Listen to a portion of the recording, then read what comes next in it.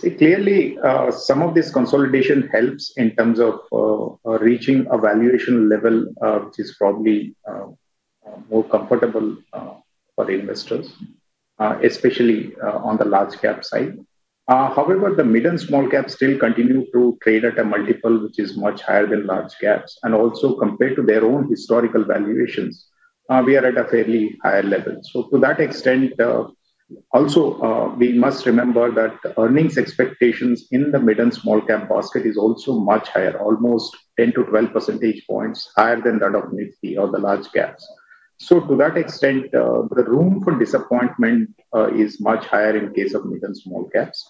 We continue to remain positive on all three buckets from a medium to long term perspective.